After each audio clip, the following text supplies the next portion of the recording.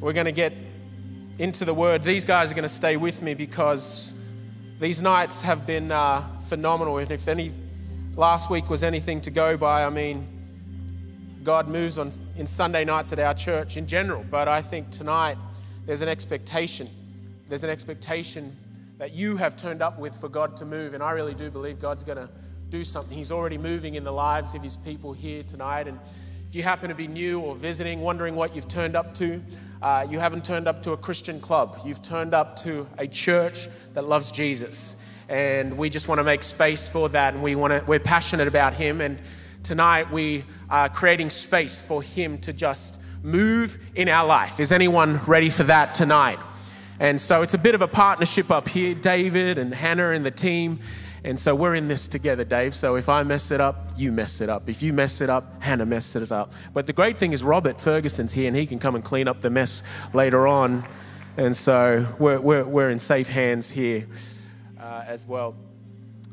I'm going to pray and then we'll get straight into it. Father, again, we just come before you and I just ask that you would move again. Lord, as we come around your word, may we see Jesus.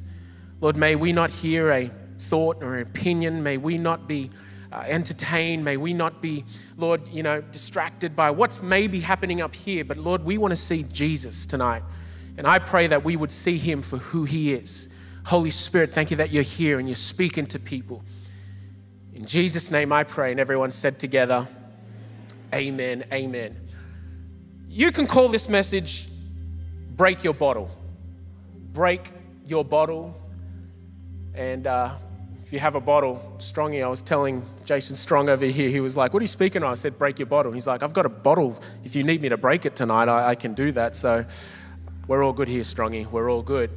But a big hello as well to those online and Hobart and Darwin. It's so good to have you guys here as well. Break your bottle. Okay, bit of confession session, if that's okay. I'm a low-key eavesdropper.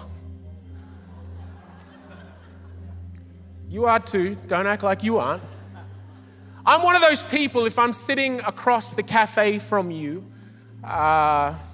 human nature kicks in, and I might be eating my food or having a coffee, and if your conversation is loud enough, I kind of stop what I'm doing, and I just kind of like...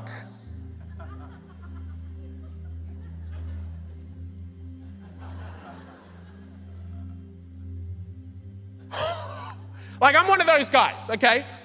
I'm one of those guys because I know I'm one of those people that speak too loud at the cafe table.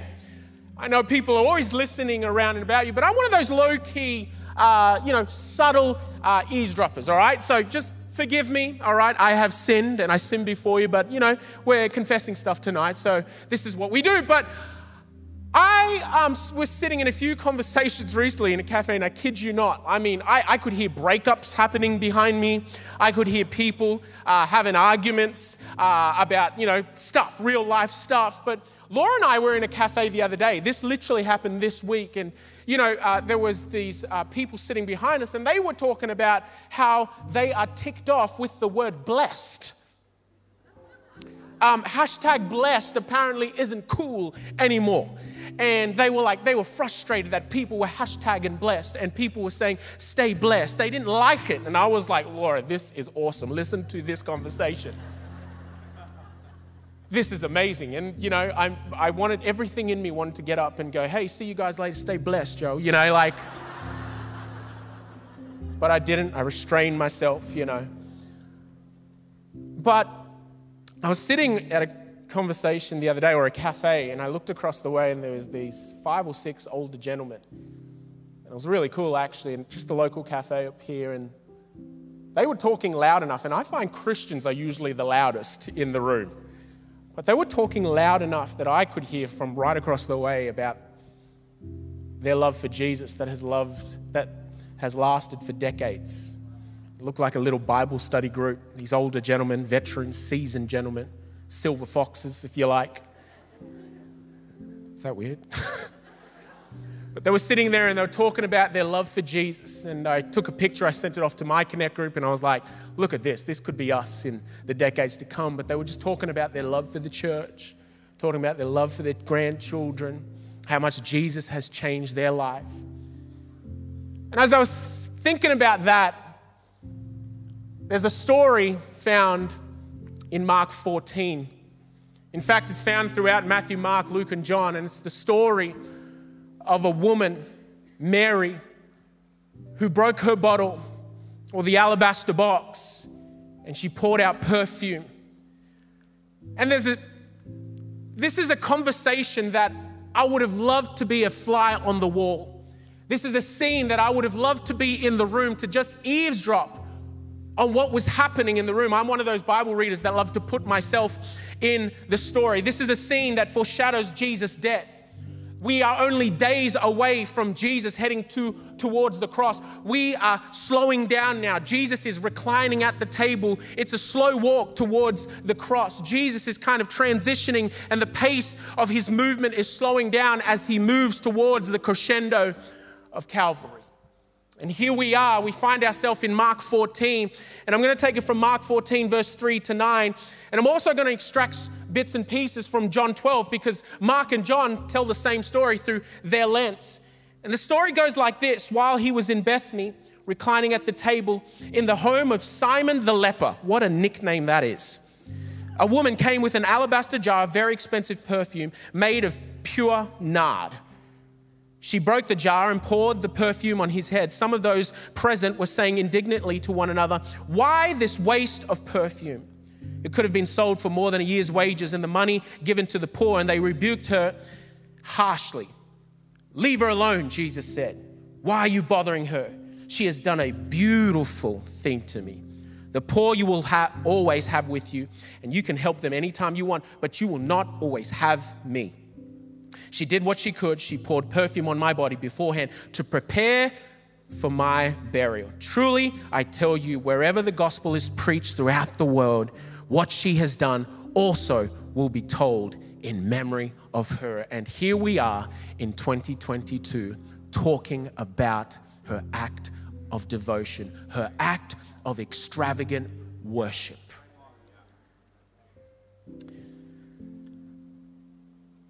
The story is beautiful.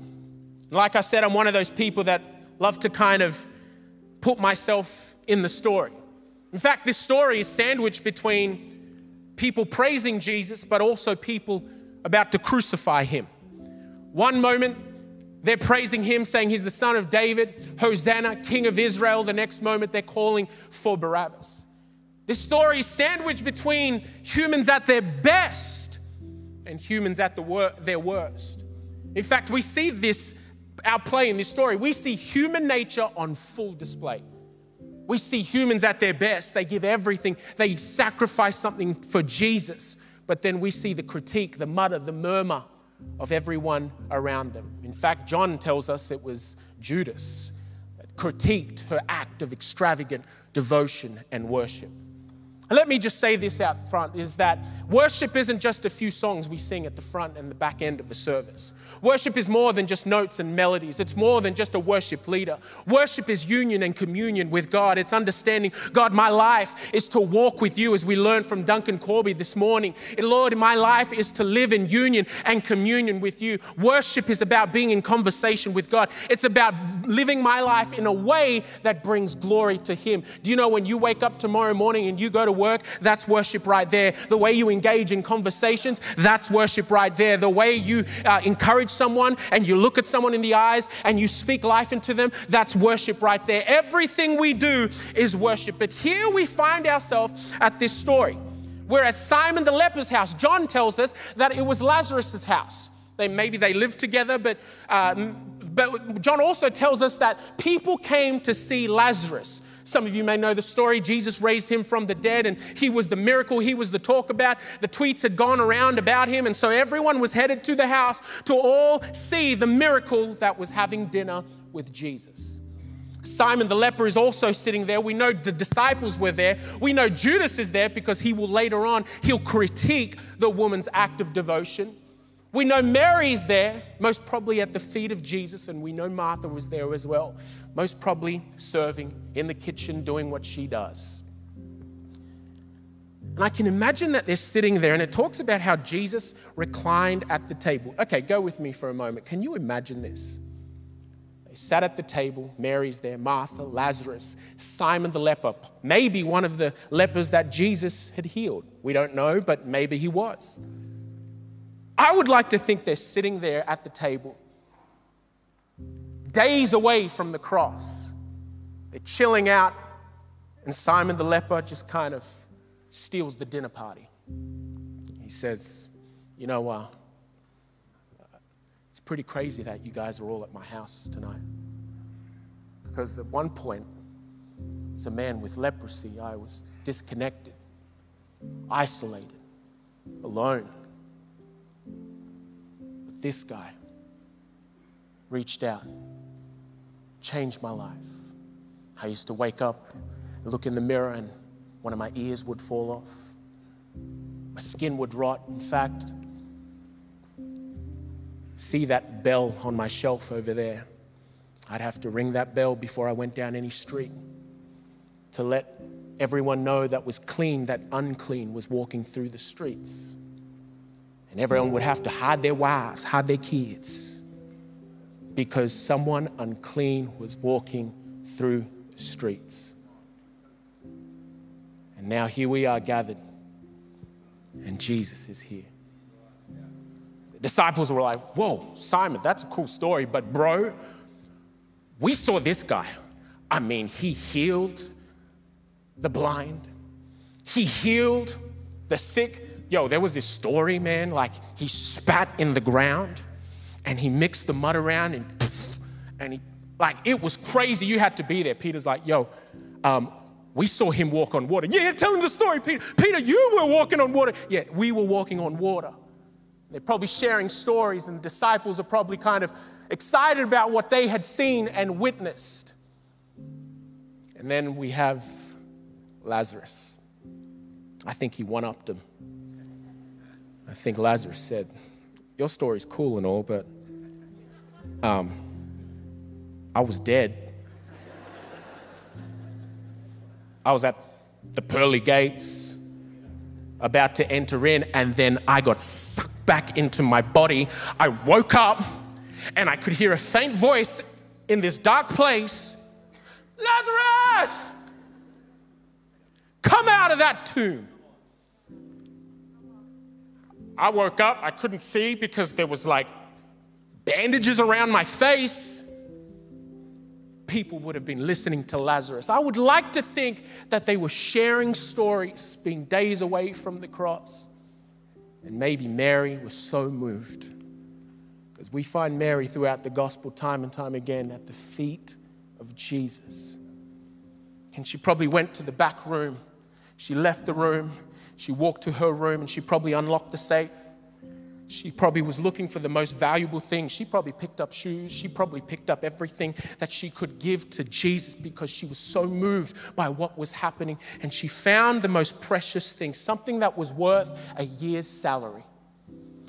Pure nard found only in the Indian Himalayan mountains. She picked it up and she brought it back to the room and she began to do something shocking. Jesus was reclining. She broke the bottle. In fact, this particular oil should have been mixed with other spices and oils, for it was such a concentrated substance. But she, taken this extravagant act of worship, she broke the bottle, moved, and she poured it over Jesus. And she began to get down on her knees and wipe his feet with her hair. You can imagine bystanders, and there would have been bystanders, for it was custom for people to come and just simply witness these sorts of dinners. And people would have been shocked by what was happening through this woman's act of worship and devotion. But what we see is in Mark 14, verse 4, indignant amongst themselves, they criticize her.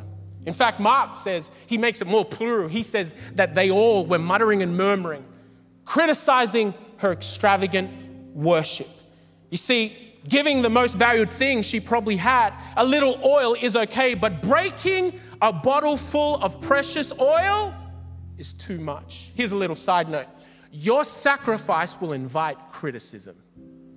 People will never understand, and so they try to come up with something to make sense of why you give, to make sense of why you're generous, to make sense why you turn up to church, to make sense of why you live your life the way you live, to make sense of the convictions that you have in your life. You see, your life of sacrifice will invite criticism.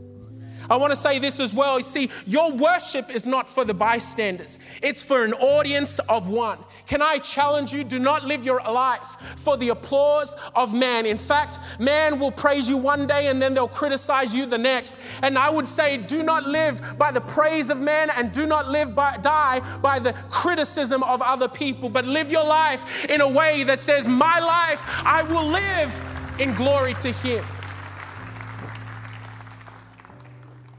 See, she broke her bottle. And here's my question for you tonight I just want to make some observations throughout this scripture. Have you broken your bottle yet? Have you broken that thing that sits in the back of your mind, that sits in the back of your heart, that thing more precious to you than anything else? Have you broken your bottle for Jesus? What have you been keeping that needs to be broken? In other words, what have you placed more value in and trust in more than Jesus? What bottle needs to be broken in your life tonight? We're going to make space for that tonight. And we're going to give everyone here an opportunity to bring their bottle and break it. What's the most precious thing to you? Is it a career? Is it a person? Is it a relationship? Is it material things? Maybe something someone said. Maybe something that happened in your past. Maybe that's something happening to you. Maybe it's the chaos around you. But what is that bottle that you have in your life that is taking you away from looking Jesus in the eyes? What bottle needs to be broken and poured out tonight? You see, sometimes things are broken in order for something beautiful to be poured out. You see, I find God brings beauty out of brokenness.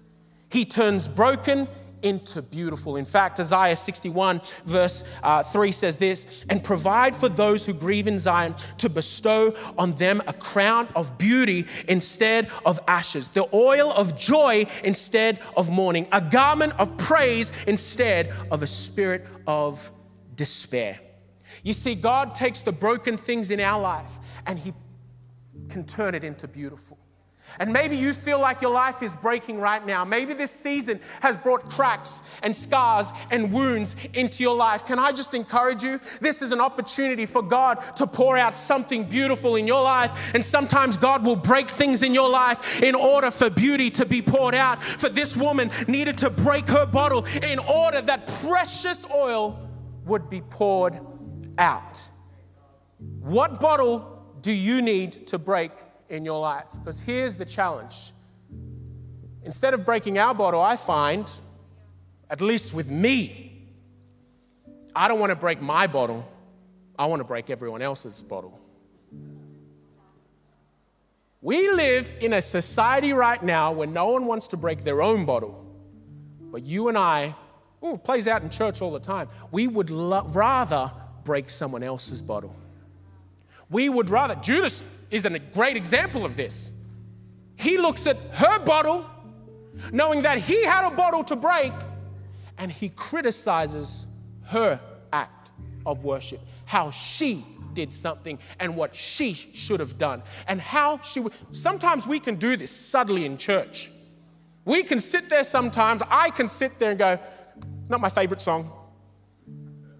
I don't know about the tune, the melody, Hannah, this, and Dave didn't do this, and I don't know, it's just not my vibe, That preacher, like he speaks too loud, he screams, he yells. He's too quiet for my vibe, and the lights, the smoke, the atmosphere, it's all a bit too much, don't you think? You know what you and I are doing? We are critiquing someone who is bringing their best, and we are breaking someone else's bottle, and instead, God wants you to break your own bottle. Look on social media long enough, and you'll see everyone breaking bottles everywhere. The problem is, it's not their own. they're breaking everyone else's bottle. And this is why we're creating space tonight with this incredible team behind me, because we're going to give you an opportunity to break not the person next to you's bottle, your bottle. For God turns broken things and he turns them into beautiful. The last thing I'll say is this, and I'm done. The second observation I want to make about this woman is actually really powerful. You see, she anoints a king who is going to die, essentially. And he is the true anointed one of God. Precisely, he is going to die. It's interesting because Jesus makes a comment. He says, leave her alone, she's prepared my body for burial. If you look at Mark 9, Jesus rebukes the disciples because he has been trying to let them know I'm headed towards the cross. And they miss it all the time. Because it always is manifested in, who's going to be the 2IC when you're gone? Who's going to be the greatest? Every time Jesus was trying to reveal his mission and his cause, the disciples either rebuked him and said, Jesus, that is not going to happen. No. You remember the story? He said, get behind me, Satan, to Peter. He rebuked him. Another time he said, hey, I'm headed towards the cross. And they're like, yeah, but who's going to be the greatest? Do you feel like sometimes we miss the point all the time when Jesus is trying to reveal himself to you and we always get caught up in other things? Why don't we get caught up in who he is in our life? And I want to encourage you right now because this is a beautiful, beautiful story. You see, I'm going to wrap this up here. Without understanding cultural background in which this event occurred, it's easy to miss the full significance of Mary's gesture. You see, Jesus himself clarified one aspect of this act of devotion. He clarifies that she's preparing him for burial. Stay with me. We're going to go somewhere. But you see, I want you to see something. We might miss something that would have been so obvious to those sitting in the room that Jesus didn't even need to mention it. You see, what took place is so powerful that by anointing him with expensive fragrances, Mary may as well have been making a statement about who she believed Jesus was. She was making a declaration that he is the king, the anointed one, Messiah. In the Hebrew, that translates as the anointed one. And it says this, Hebrew kings were anointed with sacred oil performed with extremely expensive spices, only used for consecrating objects in the temple and for anointing priests and kings. The sacred anointing oil would have been more valuable than diamonds. You see, the marvelous scent this would have left in the room would have drowned out all the scent of the food of all the people in the room. It acted like an invisible crown. You see, kings and queens, they were known in royal processions by what they wore, the rings, their robes, but this would act as an invisible crown. It's beautiful because in the ancient Middle East, the majesty of the king wasn't just expressed in what he wore, but it was expressed through precious oils for special occasions. During royal processions, the fragrance of expensive oils would have informed the crowd that a king was passing by. You see, if you look at John 12, Jesus on the donkey, the crowd was not just greeting a man and a rabbi on a donkey. They would have smelt something and a fragrance in the air. They would have smelt there was a king passing by. And I just wonder that they saw a donkey and they saw a rabbi on a donkey, but I wonder if they smelt the aroma of royalty in the air and it caused them to react and respond in a way, this is the king. His name is Jesus. He is the anointed one. He is the Messiah. He is the one who is and is to come. You see, they would have possibly smelled who he was. Hosanna, blessed is the King of Israel. You see, the significance of Mary's action doesn't stop there. It seems likely that maybe the aroma of the perfume which Mary anointed Jesus would have lingered for days. And I thought about this for a moment. We are only days away from the crescendo of Calvary. And I thought about just in a few days, Jesus was about to be arrested by soldiers. Judas was about to betray him. This is crazy because I read this and I was like, I wonder if this was happening. As the soldiers came to arrest Jesus, I wonder if they were met with confusion because they smelt a king in the air. I wonder if they went to put him under arrest. You're under arrest. I wonder if the fragrance would have been so powerful that they would have been a bit like, yo, who are we arresting here? This guy smells like royalty. I wonder when Jesus stood before Pilate, I wonder if there was a fragrance in the air, an aroma of royalty, an aroma of a king, an aroma of the Messiah. When they were chanting, give us Barabbas, I wonder the aroma of a king would have filled the air. I just wonder when he was at the post being whipped, murdered, mocked, beaten. I just wonder, would the soldiers, would they have smelt something of a king? Would they have smelt the Messiah? Would there have been an aroma as they beat his body, as they dug crown of thorns into his skull? I wonder if they knew, hold on, what are we doing? There's something going on here. I wonder if they started to nail his hands, his feet into the tree. I wonder if it was met with confusion. You see, I thought about this verse in Ephesians 5, verse 1. Follow God's example, therefore, as dearly beloved children, and walk in the way of love, just as Christ loved us and gave himself up for us as a fragrant offering and a sacrifice to God. You see, she exemplifies something pretty powerful. Will our lives leave an aroma in the places we go and the paths we walk? Do we leave an aroma that people go, smells like they've been with the Messiah? In our conversations, in the way we walk, in the way we talk, in the way we present ourselves, do we give an aroma?